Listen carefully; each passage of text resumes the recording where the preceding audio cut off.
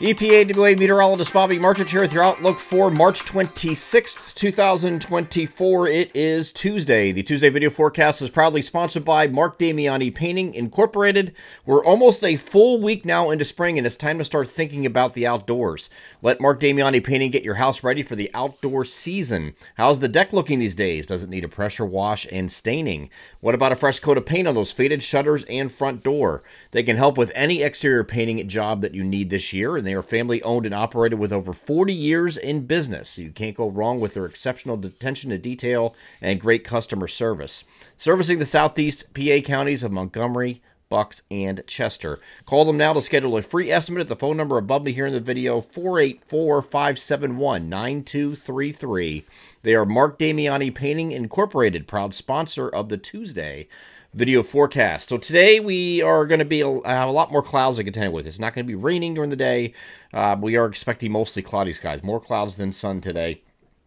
And that's because we have a couple things going on. We have this approaching cold front that's going to affect us on Wednesday. We also have a northeasterly wind flow at the surface that's going to keep it a little cooler. So because of that northeasterly wind, if you look at the temperatures above that 46 to 53, normally we say it's northwest to southeast. But today is northeastern areas, closest to the cold air source, which is the high pressure up to the north here. You're going to have the coldest temperatures. So places like Newark and all the way up through northern New Jersey, you're going to have temperatures closer to that 46-degree mark. The farther southwest you go, south and southwest, you'll get temperatures a little bit milder, but still a little bit not quite as mild as yesterday. A couple degrees lower than that.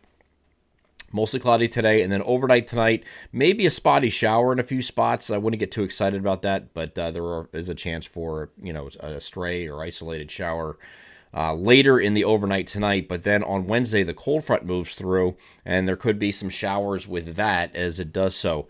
It doesn't look like a big deal with the rain on Wednesday. It's really going to be the trailing low pressure behind it. There's going to be low pressure forming along this boundary, and it's going to affect, unfortunately, Thursday as well, because this frontal boundary is going to be very slow to move, and that's because we have some ridging out in the North Atlantic as we get up over by Newfoundland and Nova Scotia in that vicinity.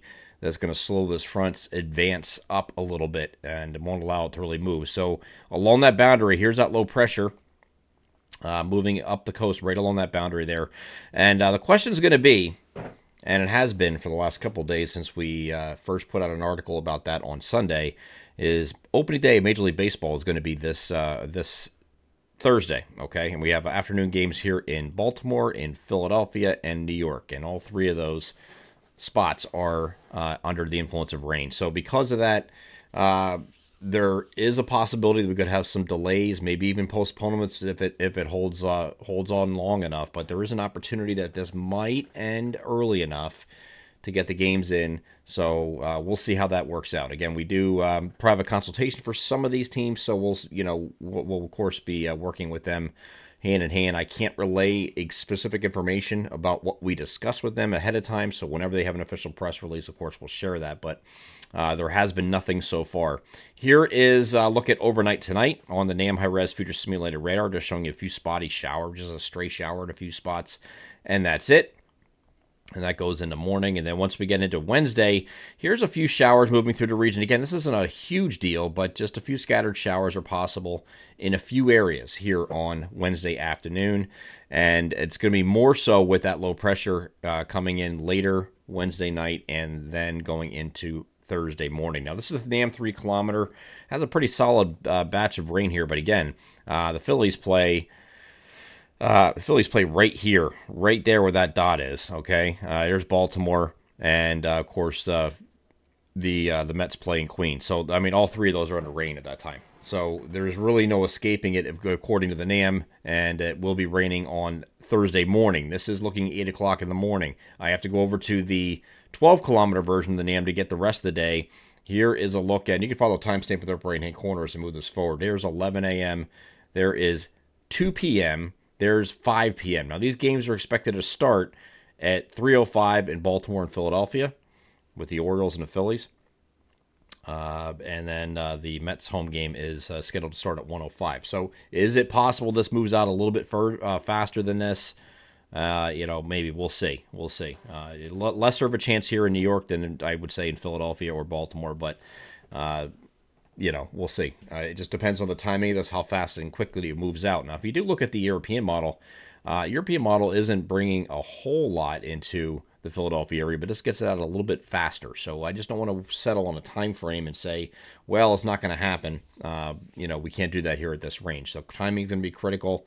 That is going to be part of the decisions that they make, if there is any decision to be made at that time. GFS is kind of following the NAMS ID here with the rain, and there too, it leaves early enough maybe that the game could maybe start under delay, and that's it, and still be played that day, any of those games. So we'll see how this transpires in the next couple of days. But after this, if they do end up moving to Friday, the open date on Friday for all three teams, they will have mostly sunny and breezy conditions. It'll be cooler temperatures on Friday, but it'll also be breezy. It won't be the best conditions to be there, but at least it won't be raining. It'll be sunny. They'll be able to get a game, and if in fact they go that route.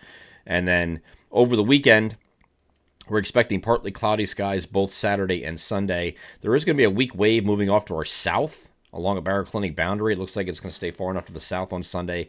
Might get a few clouds from that, but other than that, we're not looking at rain in our region here for the most part. We'll watch our southern areas for maybe getting clipped on that on Sunday afternoon, but that's about it.